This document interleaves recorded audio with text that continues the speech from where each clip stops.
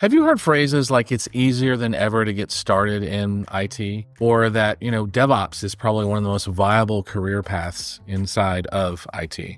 Well, my name is Michael Forster and I'm with KodeKloud, and I want to see if we can make it easier for those who are either new to IT or just starting post computer science graduation or whatever degree that you have. Is there a way to actually make it easier to know what skills to build to actually become a competent and skilled DevOps engineer?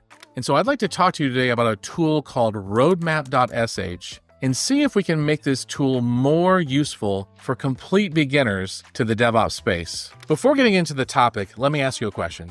Are you looking to master DevOps and accelerate your career? At KodeKloud, we've got you covered. Our platform offers over 120 courses and over 880 hands-on labs that are designed to teach you real-world skills through practical, immersive learning. With guided learning paths, we make complex concepts simple and help you to master essential tools like Kubernetes, Docker, Terraform, CI/CD, and more with ease.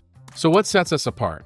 Our AI-integrated labs are probably one of our biggest and significant features. Are you stuck on a task? Well, let our AI assistant guide you step by step by offering real-time feedback on what it is seeing in your screen and personalized solutions for the challenges you're running into. Plus, it now supports multiple languages, which is going to break down barriers to education like never before. With KodeKloud, you don't just learn on our platform, you practice, you build projects, and you get to thrive in a community of learners. So start your journey today and make DevOps mastery simple.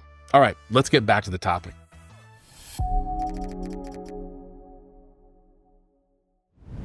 All right, so here we are. This is Roadmap.sh. And what's interesting is that there's a number of role-based roadmaps and skill-based roadmaps around certain skills. And I gotta tell you, this is overwhelming for someone who's brand new to the space.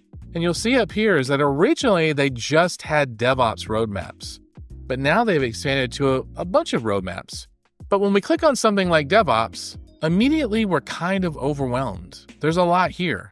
And by the way, through some advocacy, there is now a beginner's version, which we're actually going to talk about.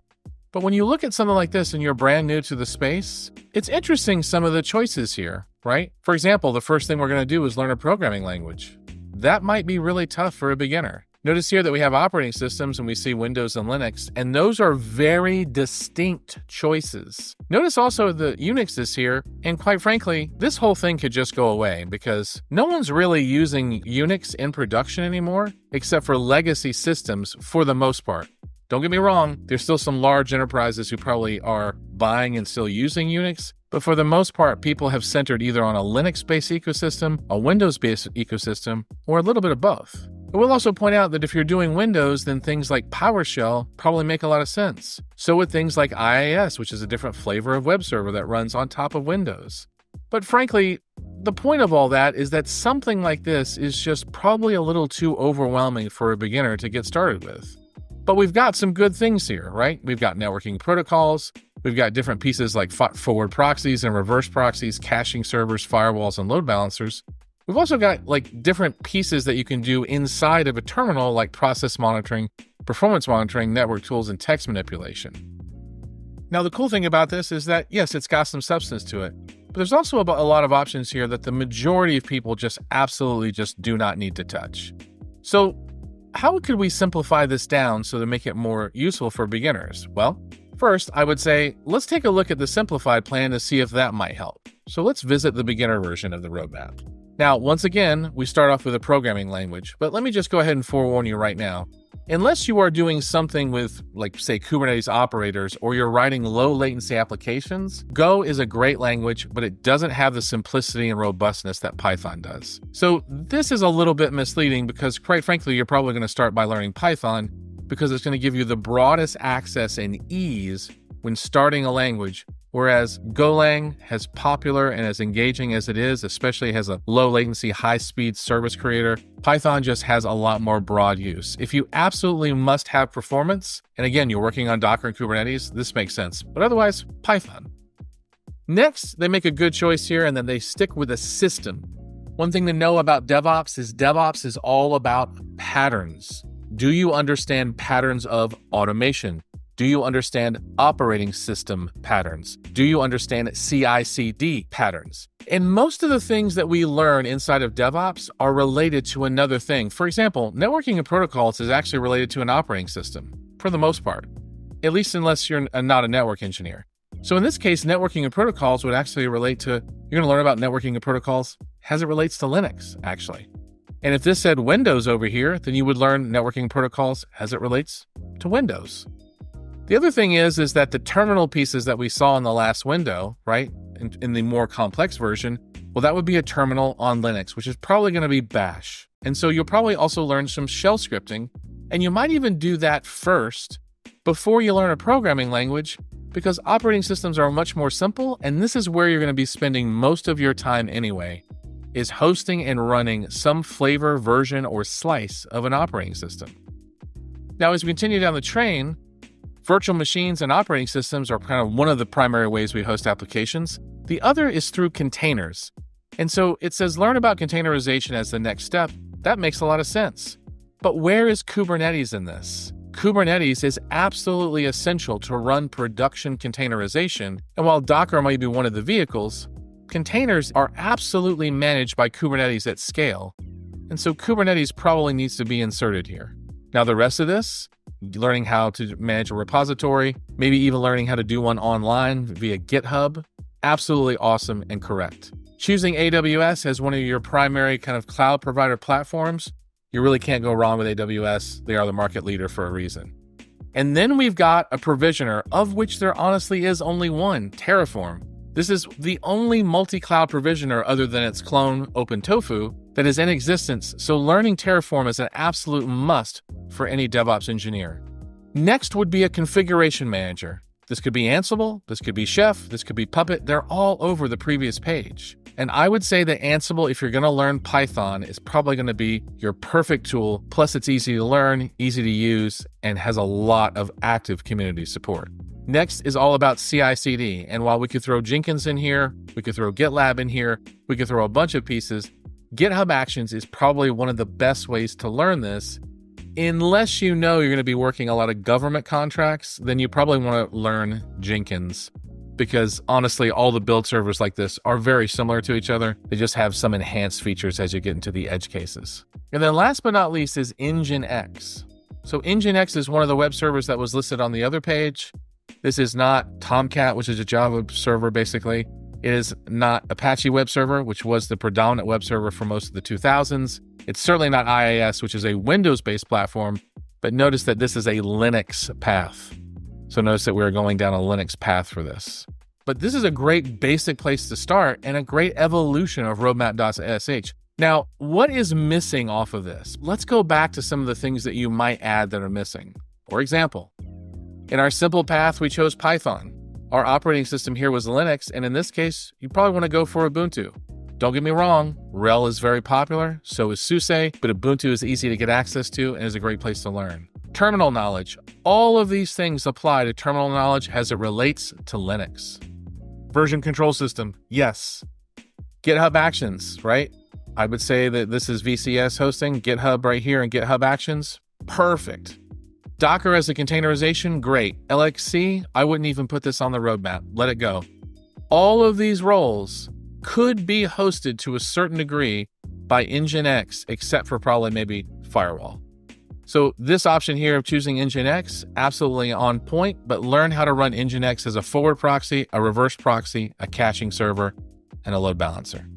Next, networking protocols.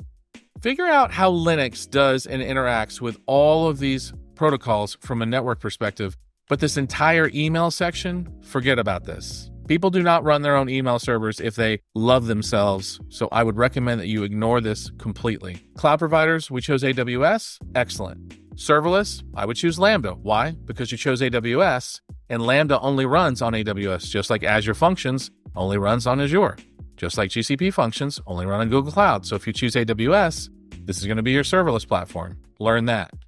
Next, we already chose Ansible in our previous simple choice, so perfect, stick with that. Provisioning, let's go with Terraform. The rest of these are either not cross-cloud or they're very complicated. CI/CD tools, GitHub Actions, great, let's do that. Log management, Well, you're probably going to want to learn, honestly, either Elasticsearch and Loki. I think these are great choices. So let's add that to our simple list from before.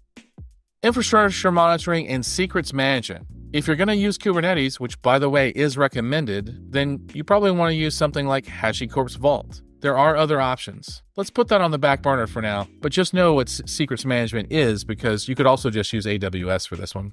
Infrastructure monitoring. If you're going to use Kubernetes, then stick with Prometheus and Grafana. It's a great combination and it'll serve you well even if you're not using Kubernetes. What about things like GitOps? Argo CD, probably king in this space. What about artifact management? Well, Artifactory is a great choice, and so I would say that's pretty common. Let's stick with that. Container orchestration. First of all, just to point out, Fargate? No. The rest of this, EKS, AKS, GKE, well, if you chose Amazon, then you should learn EKS. You might even learn a little ECS. Forget Fargate, you'll learn about that through learning these other two. Docker Swarm? No. Kubernetes? Absolutely. Add that to the list. As far as application monitoring, I would probably learn Jaeger, but honestly, you already have this covered with Prometheus from up here from before, so you probably should be okay. What about advanced concepts like service mesh? Honestly, just stick with Istio. You'll probably be pretty good. And then maybe learn a few cloud design patterns at the very end, and that's it. Now, there are very specific roadmaps if you want a deeper dive into Linux or Kubernetes or Docker, but that should give you a pretty rough idea, if we were to rehash it, of your choices.